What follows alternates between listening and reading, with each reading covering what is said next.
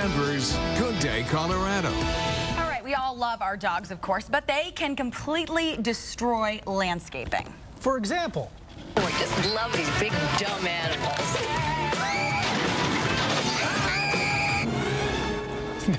now granted, that was a movie, but we remember the movie. Well, it's the family flick Beethoven.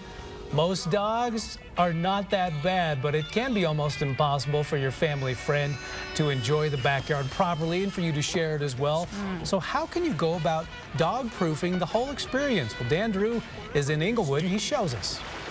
Morning, guys. Let me tell you something. Dogs and people have one thing in common. They both love gardens, but for different reasons. Elizabeth Bublitz, good morning. And Good morning. You represent? Associated Landscape Contractors of Colorado. And you are an expert in dog-proofing a backyard? Yeah, we get the call the dog ate the yard. So there is hope. Oh, yeah. All right, so people love gardens. I know my wife loves a garden, and there's one right there, but it looks like a prison garden. It's not a prison garden. No, what is it? it's not. If you have dogs that trample plants, elevated beds are a great solution. Elevate the garden. Yeah, and it also helps with there's not so much weeding. And you have to bend over as much when you are weeding or whatever. That's right. All right, come on over here, Elizabeth. Now, everybody loves roses. I love roses. Come on over here so Bobby can get his shot. And this is a plant that my guess is a dog will not eat. Right. Yeah, they don't love roses like we do. It's so thorny. One little poke and they won't come back. So we have roses planted strategically in this backyard so dogs will not dig or eat or... Right. Exactly. And then we also did some ground covers called steppables, and dogs and humans can walk on it. Can I walk in the sea? Absolutely. Well, my wife would kill me if I did that in our garden. All right, and then come on over here. Here's something that people and dogs do. People do it in bathrooms most of the time, but dogs do it kind of like wherever they want. But so the idea is to do what? Fire hydrants. All right. But in this case, one of their shrubs died because the doggy kept lifting his leg on it. So instead of replacing the plant a zillion and one times, just go ahead and put a pretty object, whether it's a boulder, bird bath, container, bench, anything that won't die. Well, how about replacing the dog? Oh, did I just say that? See, he didn't like that. He heard that. Exactly. If people want information, what do they need to do?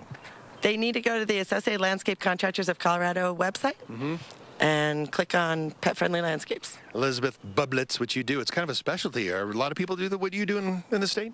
I don't think so. I think I'm the only weirdo. Okay, is it costly? I mean, is it expensive? No, it can range. Yeah. It ranges. You know, we work with any budget, and so, no, it varies. All right. Yeah. Get a cat. All right, guys, we're going to toss it back to you, KDVR.com. Click on the SCN icon. You are one lucky dog. I know. I'm a lucky dog. Guys, we'll toss it back to you. You're a lucky dog, too. What do you say? All right, Dan, thank you so much.